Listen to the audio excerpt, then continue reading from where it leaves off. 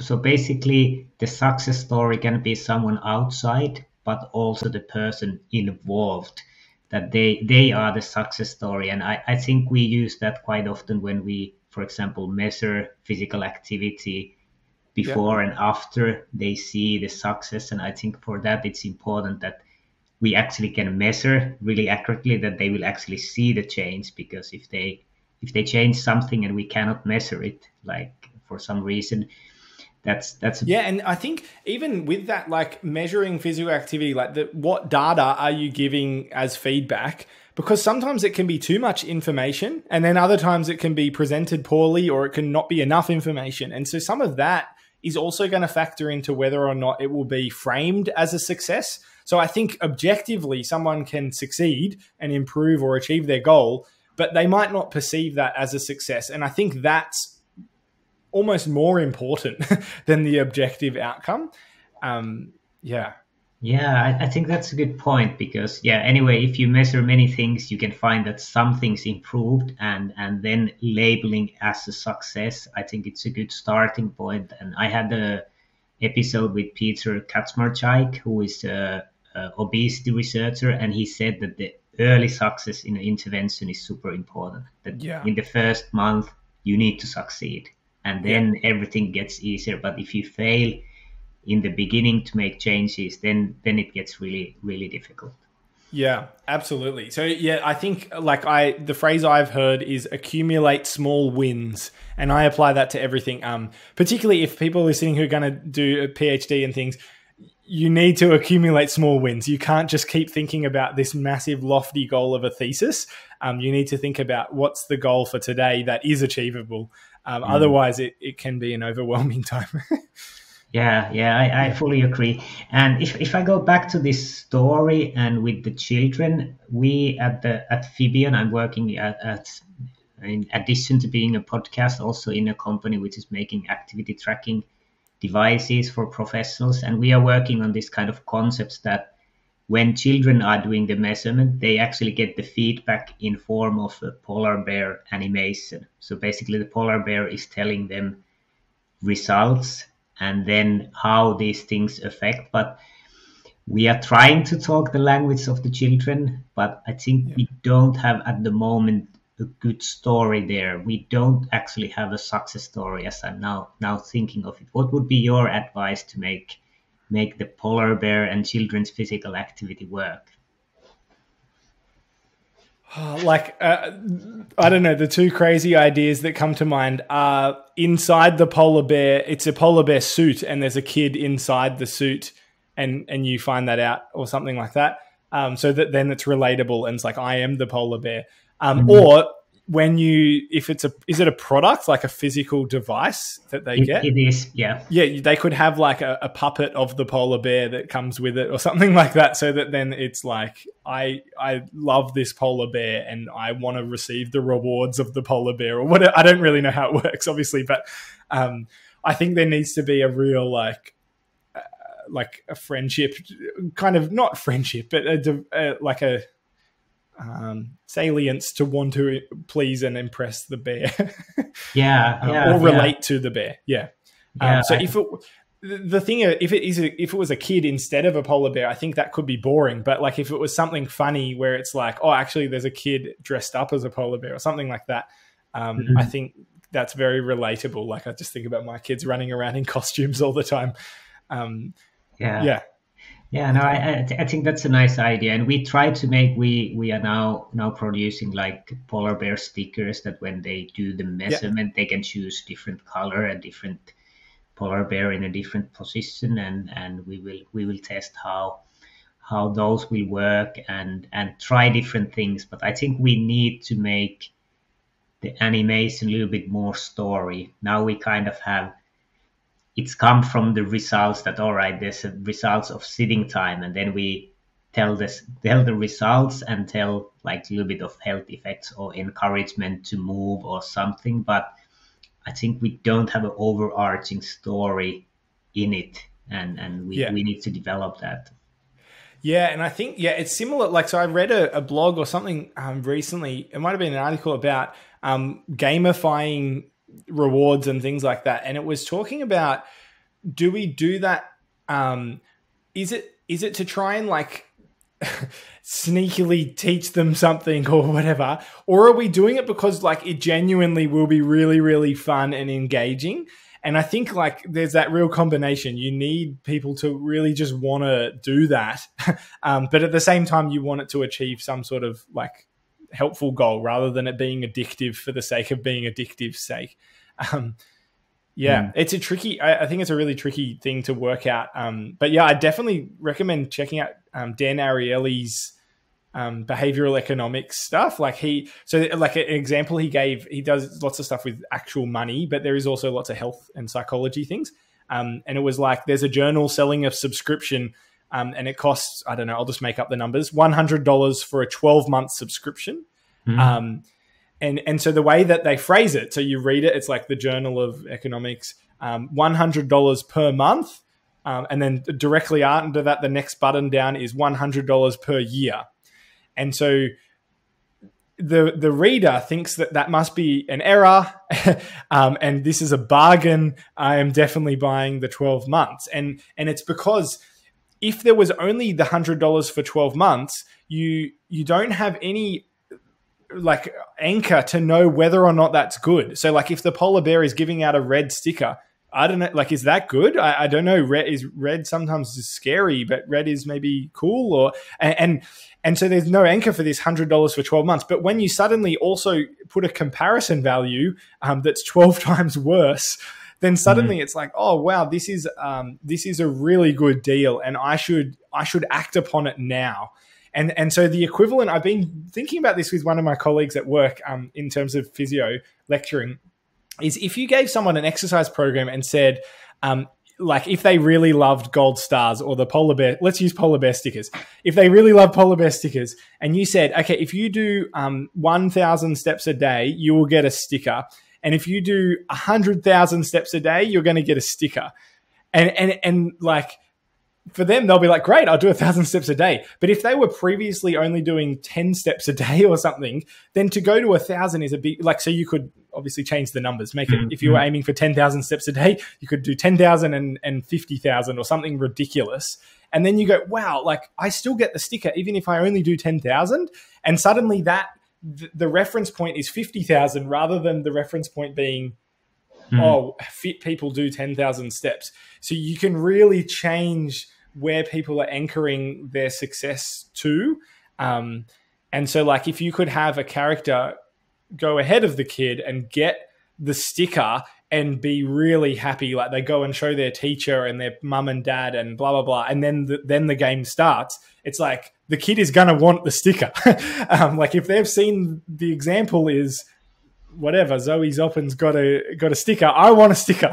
Whereas if it's just like, oh, you get a red sticker for doing something, what does that mean? And so yeah, you kind of need to establish that the pretend reward is a real reward.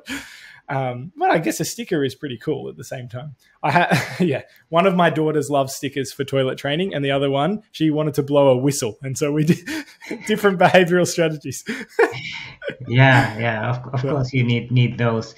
Yeah, those are really, really good points, and also in this one we need to think that there's children and then there's parents, and basically we need to kind of educate or influence both, that the children would actually get more active. Do you have any ideas how should we approach the parents in this kind of thing? They will also see the results of the measurement. Yeah, I feel comfortable answering this in terms of pain to start with. And so when we interviewed kids about how they think about pain, one of the classic examples that sticks out, I think it was a 9-year-old girl, and she said, whenever you get pain, you just need to have a knee replacement. And I was doing the interviews and I was like, sorry, what do you mean? And she's like, oh, well, my mum had pain and she got a knee replacement and it was all better. And then my neighbor had pain and she got a knee replacement. And I said, but like almost jokingly, in my head, I was thinking, what's she going to say for other types of pain? I said, like, what about a headache? She's like, yeah, knee replacements fix pain. And so because like until the age of 12, a child doesn't really have the ability to think abstractly. And it's around 12 when they can start doing that. And so the idea is, well, like it's like if pain, then knee replacement, and there is no negotiating on that at all. And she had an N of two, a story of two examples of that. And I just remember like she was so clear in that. And I guess what we learned from that study is how influential these people around a child are, and particularly siblings and parents and whoever's at home with the kids, really. And I think if we, like often what we see in adult pain clinics is you teach someone about the science of pain, they start getting better, and then you don't see them for a while, and then they come back and they're not doing as great. And then you find out, oh yeah, my husband actually, he still ties up my shoes and he doesn't want me to bend anymore. He's told me that my discs might pop out, blah, blah, like all these really unhelpful beliefs. And it's because conceptual change and behavior change happened within the patient, but not within the social surrounds. And because pain is biopsychosocial, we really need a whole revolution, like a conceptual revolution is the term that we're aiming for. And so for kids, it's really, really clear cut. I think we need the child to change their understanding. We need the child to change their behavior. But more than that, we need the parent to be completely on board with that. And any pediatric clinician who's here listening, I'm sure, knows the importance of having the buy-in of the family.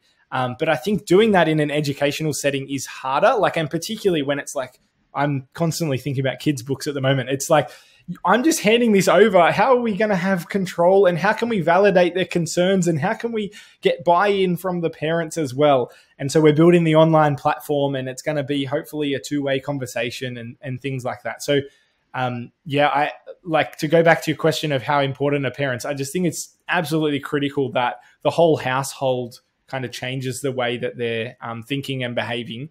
Otherwise, like it'd be the same in dieting, physical activity, pain, like lots of different areas. If everyone's not on board, then it creates tensions, and then that becomes the thing that divides relationships. And yeah, I don't know. I just think it's much better if we can give really high quality education. That's actually interesting that with the pain things, you have been paying attention to it, because pain is quite individual thing. But even then, the family and other people around are really important. So how do you do this buy-in of family? How do you promote, how do you facilitate that they also understand the concepts and the important things? Yeah. And I mean, one of the educational theories that's really popular for me teaching in a university setting is called constructivism. And the idea is that the learner is an active participant, and they're constructing knowledge, and they're building upon their own prior understanding, or maybe they're getting rid of their prior understanding and they're building new knowledge and understanding. It's not so much like a didactic, I'm receiving the learning, it's I'm actually doing the learning and I'm engaging in that. And like, I guess, yeah, working in a pediatric setting, it just kind of happens all the time. Like you're always sitting alongside the kid and you try and getting down to their eye level, and then the parent sees that example and tries to join in, and then you encourage them. And so you create a dynamic where like you become less, they rely less on you. So you teach the parent, you teach the child, and then you try and let them go with it and see how they go. And then you might provide some feedback. And I think it's going to be different for every single family, because that dynamic is going to be different all the time. Like I can't think of any friends I know who would have the exact same beliefs about how often they should sit in a day.